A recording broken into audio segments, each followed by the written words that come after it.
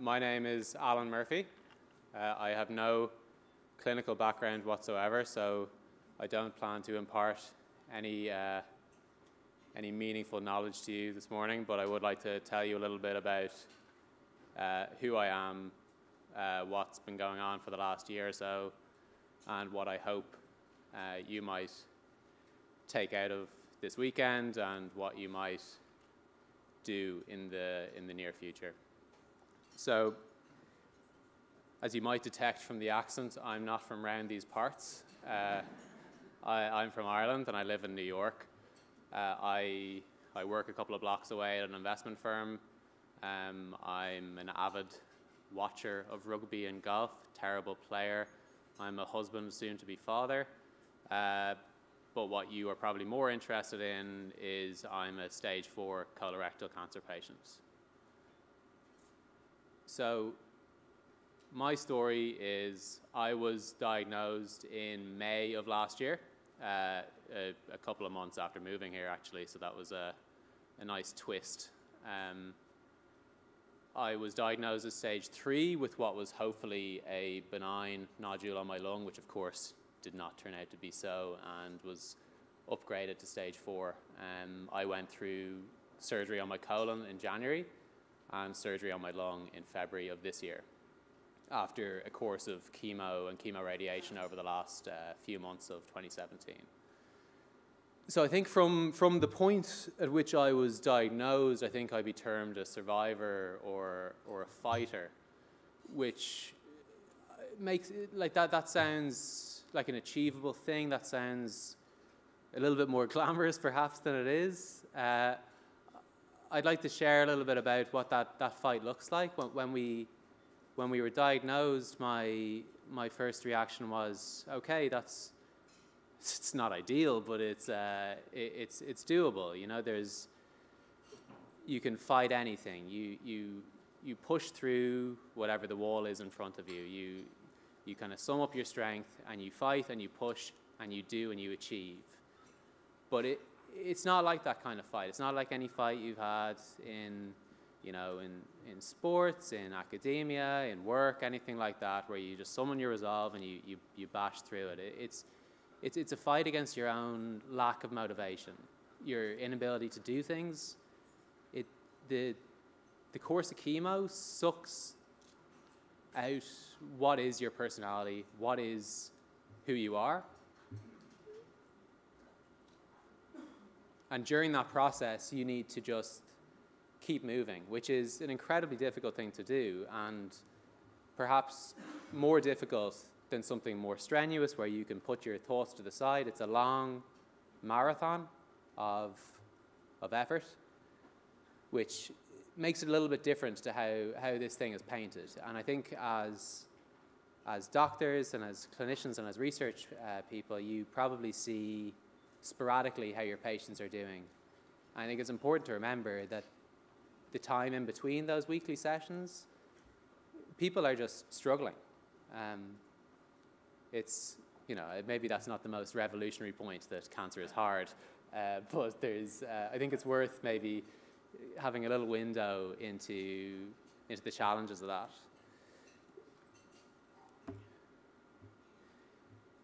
But now, sitting here today in April, I feel fine. I kind of feel as good as I have in a year. I'm moving cautiously back towards some level of exercise and appropriate diet. Things are going well. We're expecting our first child in October this year, but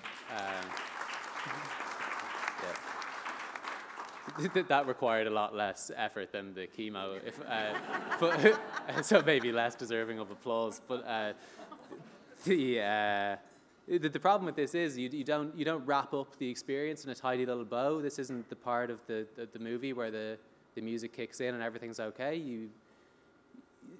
I now have my life back in 3-month chunks. I wait for a scan in a few weeks.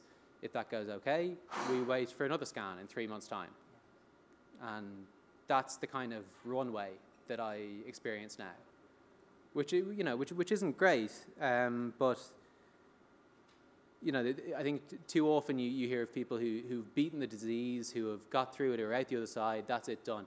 I don't think any of those people really believe they're through it and it's over forever. It's a constant shadow that you need to, put out of your mind, but it's always there. People never really get through this disease. It's your own body attacking yourself. You can't ever get away from that, particularly if you're genetically predisposed. So if I could maybe just comment on a few of my very basic learnings on the subject.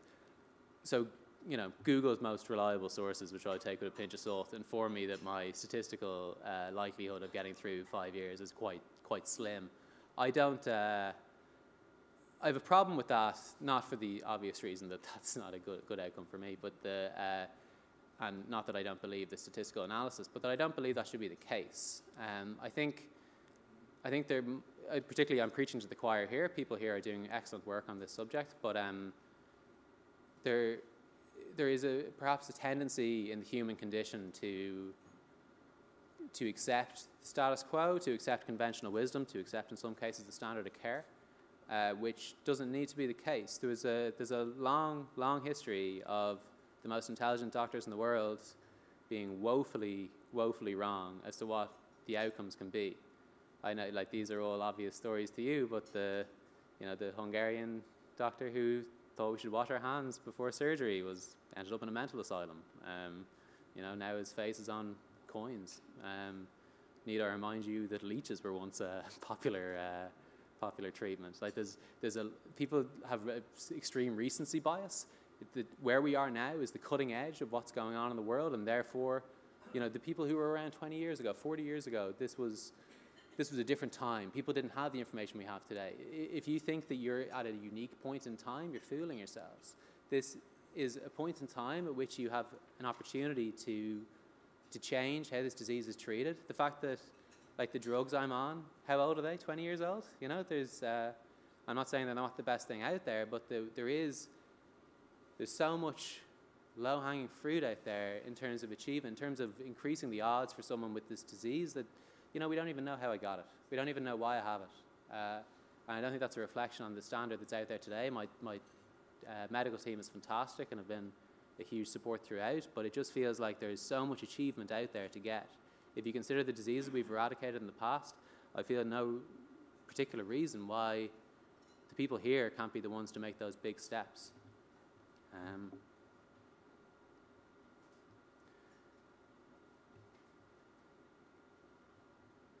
So I think to maybe wrap up my convoluted stream of consciousness, I think it's important to recognize that there are huge advances to be made.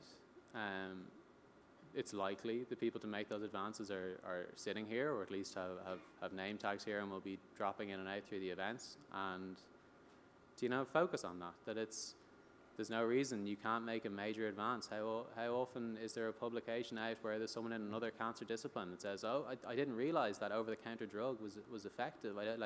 Think of the recency of immunotherapy, think of the developments in screening, think of some of the statistics that were shown yesterday of, if you have, an adenoma, your family's more likely to get the disease. That seems like a very rational conclusion, but it seems early in what we should be thinking about. So I think we're moving in the right direction, but I'd just like to, not that you're not aware of it, but to remind you that there are huge steps to be made, and you're all the ones that are going to make them.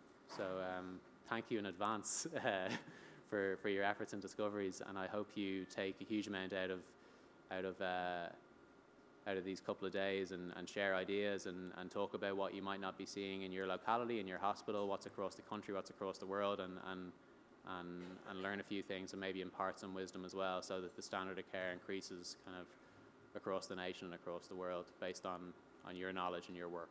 So thank you for attending, and I hope you all have a great time.